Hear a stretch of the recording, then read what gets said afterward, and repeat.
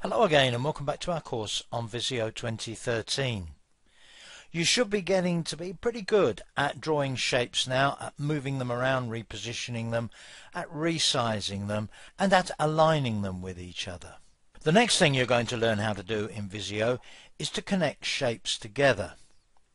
And in this section we're going to concentrate on connecting shapes with lines to begin with. Now I've currently got course file 5 open and we're going to connect the two straightforward shapes in this drawing, first of all just using a straight line. Now in order to do that, what we're going to do is to use the line tool, which is on the home tab in the tools group. We saw this earlier on. So let me select the line tool. Now I'm going to move the cursor over the drawing. Note the little line next to the cross of the cursor indicating that I have the line tool selected. And watch what happens as I approach that rectangle. As I get close to it, what happens is that some little connection points appear. And although in fact I can connect this rectangle pretty much anywhere I like, if I want a simple way of connecting it to something else, if I choose one of these connection points, it is a very straightforward process. So let me choose, say, this one over here on the right, and as I get very close to it, you see that sort of green box appear, and you'll also see the screen tip that appeared there, glue to connection point. Let me just bring that up again. Now if I click, what's now happened is that one end of my line has been glued to the connection point. Now let me drag over to the hexagon over here on the right. You'll see those little connection points appear, and then when I get close enough to one of them it says glue to connection point. Release the mouse and I now have a line connecting those two shapes, and the line is glued at both ends. Now before we move on to other variations on this, let me just show you some of the significance of the line being glued. Let me change to the pointer tool, grab hold of the hexagon and move it. And of course the line that connects the hexagon to the rectangle adjusts itself accordingly so that the two shapes are still glued together. So of course that's a very important aspect of the fact that the two shapes are glued together. Now one thing that's very useful when you're connecting shapes together is to be able to recognize how the connecting lines and the shapes are actually connected. They won't always be glued in the way that they are in this example. This is an example of what we call static glue. And if you look carefully at the ends of the line, if you can't see any ends on the line, then just click on the line to select it. In fact, I'll just show you now. If I click on the rectangle on the left, the rectangle is selected and I can see its handles. If I click on the line, I'll see the connectors at the ends of the line. Now as you'll see in a little while, that's probably not all you're going to see on a line, but for the moment the originating end of the line has a green circle, and the other end, the terminating end, the destination end, has a handle in the form of a white circle with a green dot in it. And these are the normal symbols that you'll see when you're dealing with what's called static glue. Let me just go up to the tools again, and I'm just going to draw a line that isn't actually connecting anything at the moment. I'm just going to draw a line above these two. Release the mouse. And if you look carefully at that, you'll see that the handles at the end of that line are completely different. On the originating end you've got a white square, and on the destination end you've got a solid grey square. So again, that's an indication of the status of that line. It's not actually gluing anything at the moment. Now there's a completely different type of glue called dynamic glue that we're going to look at shortly. Now there are various ways in which connecting shapes together can get quite a bit more complicated, and the use of these icons as a good visual clue to what's going on you're going to find to be very important.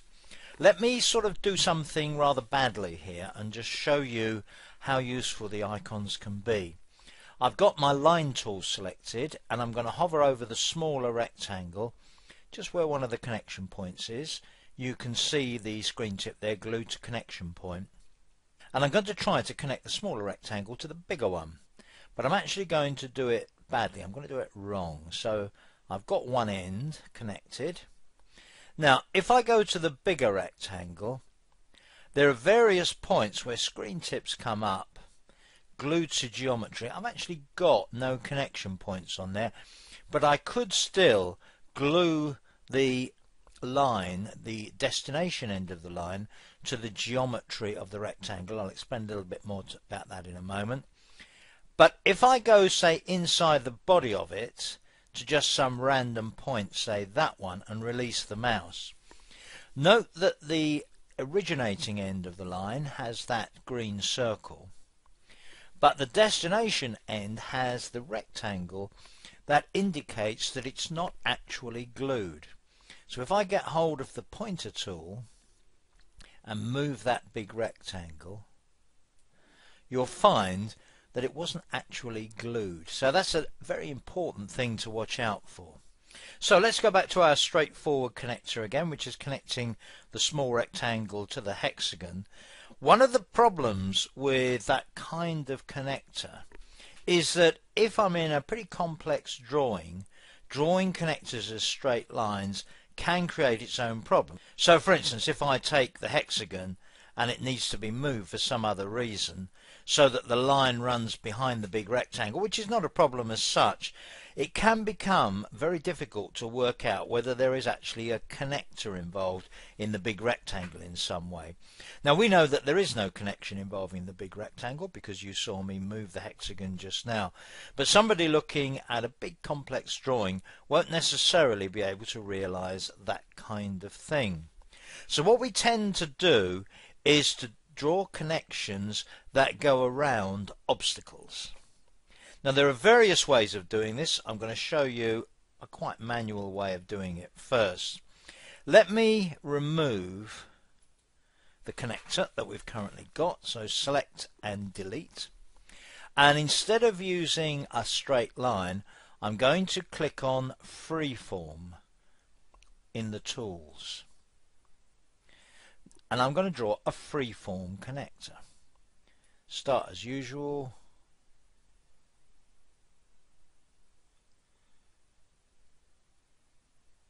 end as usual. There we are. I've got those two shapes connected, but they're now connected by a freeform shape. Now let me use the pointer tool again. Let me move the hexagon. Now I don't want to give you the impression there that Visio has automatically worked out how to just avoid that big rectangle in the middle, because it hasn't. But it does maintain the connection, and in some cases that can be quite a neat and simple way of moving around obstacles. Now when I first drew that freeform, you may have noticed some little handles on it. You won't see those handles now, and in fact if I click on that freeform line you can't see the handles still. But if instead of choosing the pointer tool I choose the freeform tool again, you'll see those little handles. There are about 4 or 5 of them on there. Exactly how many will depend on the size length of the shape. But with those selected, I can actually reshape my freeform line. So if I needed to do something a little bit cleverer to get round an obstacle, then that is one way of doing it, using in this case a freeform connector. So that's a pretty neat but quite manual way of connecting shapes together and avoiding obstacles. But there is another more intelligent tool that we can use, which is called a dynamic connector. And a dynamic connector uses what's called dynamic glue, and it also automatically avoids obstacles. Now dynamic connectors are a great tool in Visio 2013, but you do need to understand pretty well what's going on, or they can become somewhat frustrating, as I'm sure at some stage you'll discover. So let me remove my freeform connector here. I just need to select it, press the delete key. Let me now click on connector under the pointer tool, and then what I'm going to do first is to hover over one of the connectors on the small rectangle. Then I'm going to go down to one of the connectors on the hexagon, and I now have a dynamic connection. And don't worry too much about the glue at the moment. I'll come back to the glue in just a moment.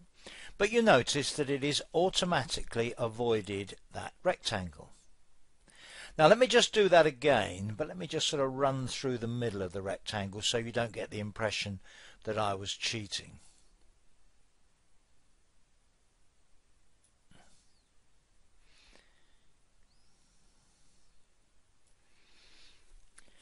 Now, apart from the fact that it avoids the rectangle, let's see what happens if I move the rectangle. Suppose I move the rectangle down to there, say. You see that the connector will redraw itself. Now, it doesn't always redraw itself in the most wonderful way. And as I said just now, you may sometimes find these connectors can be quite frustrating. But a lot of the time, it does a pretty good job of avoiding obstacles. Now, there are one or two things that you can do when you've got a dynamic connector in place if you don't like how the connector is running. So, for instance, if I select the connector here, you'll see there's a little handle halfway up here on this line. I could pull that over that way a little bit if I preferred it to be there. For instance, if I was planning to put another shape in here. I could grab that handle halfway along that line, perhaps pull that down there. Maybe move this across here. So you can manually adjust the connector pretty much in any way that you like. And in fact, with the connector selected, if you right click on the connector, one of the options is reset connector, and it puts it back pretty much to how it was at the beginning. Now what I'm going to do is to move the large rectangle out of the way for the moment and concentrate on using those two smaller shapes. I'm going to select and remove the connection that's already there. I'm going to move the shapes nearer to each other. And when I connected those just now using the dynamic connector, it actually used static glue because I connected via two connection points. Let me just demonstrate that again. Let's say take the middle of the right edge of the rectangle and connect it to the middle left connection point on the hexagon. If I subsequently move them around, let me just get the pointer tool, let's put the rectangle over the other side. They will stay connected using the same connection points, even though that means that the line has got to do a bit of a sort of circuit round the two shapes. If instead of connecting them by connection points, I'd actually connected them using the shapes, I would have a dynamic glued connection. I'd be using dynamic glue. Let me just show you what that looks like. So connector again. This time I'm going to hover over the edge of the first shape. And when I do that, you can see that I get the shape outlined in green, but I don't have a connection point highlighted. Now if I go over to the hexagon, and again, don't choose a connection point, but just go until it says glue to shape. Release, and the two are connected together now, but they are connected as shapes, not via connection points. Now watch what happens if I move the rectangle over to the right of the hexagon. Visio 2013 basically uses the most convenient route connecting the two together, and no matter how I orientate them, it will choose what it considers to be the most efficient way of getting from one shape to the other. So that's the use of dynamic glue. Now, although I've used dynamic glue there, it looks the same as if I'd used static glue. And if you used an earlier version of Visio, you may be used to those two types of glue looking different. Well, in Visio 2013 there is no distinction now, but you can certainly see the difference in behavior between using static glue and dynamic glue. Now, as we work through the course, we're going to be using dynamic and, for that matter, static connectors quite extensively, and I've still got quite a few more things to tell you about them. But for the moment, that's certainly enough to get you started. Although there is one other point I need to quickly go over with you. I mentioned earlier on in this section the option glue to geometry, and I've talked about glue to shape and glue to connectors. If you go to the View tab and look at the Visual Aids group, there's a little dialog box launcher that I used much earlier on in the course when we looked at snapping. Well, if you click on that, there's also there a definition of the gluing options, and you can see the gluing options that I've got set here on the right, and they don't include gluing to connection points at the moment. You need to check what yours are set to, but normally I have mine set at shape geometry, guides and connection points, and that will determine what I can glue to. So if I want to be able to glue to either connection points or generally to a shape in the way that I showed you just now, you need to make sure that the top and the bottom options at least are selected. With those selected, if I then want, for example, to connect by a dynamic connector, if I hover over one shape, I'll see a connection point. If I just hover generally into this shape but not at a particular connection point, glue to shape, that's fine. Then let me just go connect the pointer tool. As you've seen already, I will continue to be glued to this connection point, the middle right one on the rectangle, but if I move the rectangle around, the glue on the hexagon can move around as well, but not on the rectangle. But you need to make sure that you have those glue options set correctly. That's the end of this section. Please join me in the next one. Hi everyone, Simon here from Simon Says It. Thanks for watching this video. If this is your first time here, I'd love for you to subscribe. Every Tuesday, Wednesday, and Thursday, new videos are uploaded to the Simon Says It channel here on YouTube. Just click on the subscribe button right over there.